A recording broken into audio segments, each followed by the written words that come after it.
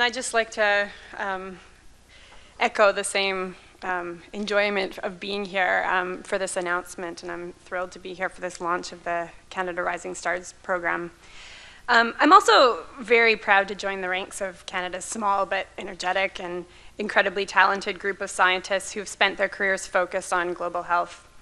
Growing up in Winnipeg, I remember hearing several interviews with the local infectious disease expert, more than just local, but Frank Plummer, on the local radio station. And he'd recount the recent breakthroughs in HIV research that were being made by the team at the University of Manitoba.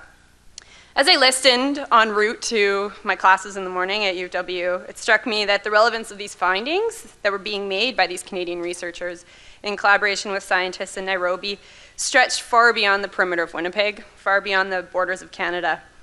These Canadians were laying the foundation for treatment and prevention of a disease that was decimating the health of sub-Saharan Africa.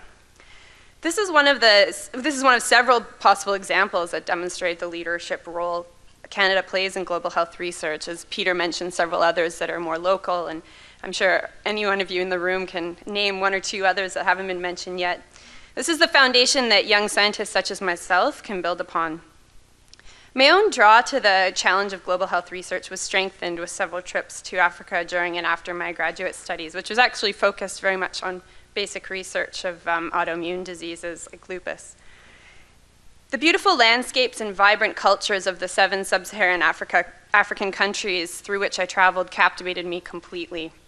But against the backdrop of the natural and cultural beauty that I experienced, the images that are in sharper focus now are of the young woman working the fields or trekking to and from the market to ensure that her large family will eat, or of the child at an AIDS orphanage who may also be HIV positive themselves, or of the under-resourced health clinic that could provide little more than a potential diagnosis and potentially some multivitamins. In the face of these sites, I realized that I wanted the application of my research skills and my knowledge of immunology and genetics to amount to more than just publications. I saw the potential for my work to make a real impact while tackling truly intellectually challenging health issues present because of poverty. And energy comes from this potential to make a difference. It's what focuses and holds the attention of people at early stages of their career. The results of this focus are dotted throughout sub-Saharan Africa. I seized every opportunity to meet with locals who embodied the energy and who were working to improve the health of their communities. One such person was Aggrey Amondi, the founder of a community resource center based in Ugunja in western Kenya. I met him in a cafe in Nairobi the day before making the 9-hour bus ride to Ugunja on the pothole-ridden highway towards Uganda. A tireless man who's passionate about his community, Aggrey has seen the Ugunja Community Resource Center grow from a small support network for local farmers to a multifaceted resource for health promotion and poverty reduction, complete with a health clinic, HIV screening clinic, 3 schools, and a microfinance system. He expressed his strong belief that the center would not have grown as effectively as it had without the collaboration of both local and foreign efforts. I think this also applies to implementing solutions in global health challenges.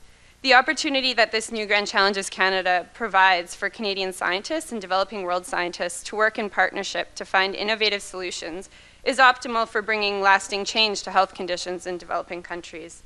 And I know I personally look forward to rising to the challenge and doing just that.